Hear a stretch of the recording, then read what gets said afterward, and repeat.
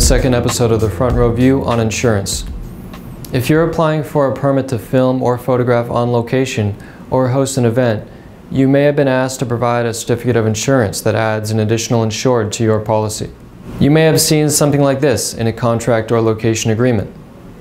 If you're not familiar with insurance language, this request can be confusing, but adding additional insureds to your policy is actually really easy, especially with the tools that Front Row provides you. First, I'm going to explain how to add an additional insured to your policy using Front Row's blank certificate. If you just want to fill out the paperwork and get that permit, this is as far as you'll need to watch. Second, I'll explain what it means to add an additional insured to your policy. So, how do you add an additional insured? Most of the policies that you can buy through Front Row's website come with something called a blank certificate of insurance. This is included along with the documents you receive by email when you purchase a policy with us. It's sent to you as an attached PDF. You will also receive a PDF with instructions on how to issue blank certificates. The blank certificate is a fillable form that you can use to issue your own certificates.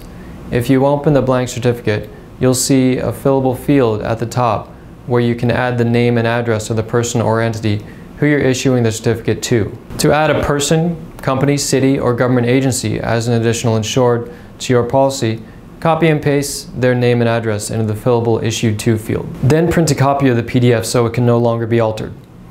Give the certificate holder or permitting office their copy and send a copy to our office so we know who you've issued certificates to.